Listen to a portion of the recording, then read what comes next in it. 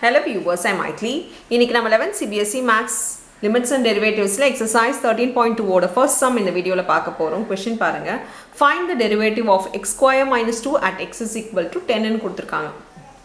So இதோட derivative கண்டுபிடிக்க சொல்லிருக்காங்க. ஏற்கனவே டெரிவேட்டிவ்ல நம்ம x க்கு ஒரு ஃபார்முலா பார்த்திருக்கோம். என்னன்னா d by dx இது வந்து டெரிவேட்டிவ் of x பவர் என்ன இருந்துச்சுனா n முன்னாடி வந்துரும் x பவர் 1 கம்மி ஆயிடும். மேலே பவர்ல என்ன இருந்தாலும் அதுல இருந்து 1 கம்மி ஆயிடும்.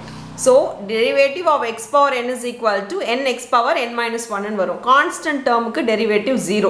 So நம்மள derivative கண்டுபிடிக்க சொல்றாங்க. d by dx of x square minus 2 க்கு பாத்தீங்கன்னா இதுக்கு தனியா derivative போடணும். இதுக்கு தனி addition subtraction க்கு நம்ம தனியா போடணும். இங்க போட்டனா இது 2 முன்னாடி வந்துரும். பவர்ல 1 கம்மி ஆயிடும். அப்ப 1 ஆயிடும். மைனஸ் இங்க நமக்கு constant term க்கு 0. So இப்போ பாத்தீங்கன்னா 2x ன்னு இருக்கு. So இதோட derivative 2x at x is equal to 10 ன்னு கேட்டிருக்காங்க. So at x is equal to 10 னா x க்கு பதிலா நம்ம என்ன சப்ஸ்டிட்யூட் பண்ணா 10 சப்ஸ்டிட்யூட் பண்ணோம். So 2 into 10 போட்டோம்னா நமக்கு 20 ன்னு வருது. So final answer இந்த சம்முக்கு பாத்தீங்கன்னா 20. அவ்வளவுதான் இந்த சம். Thank you.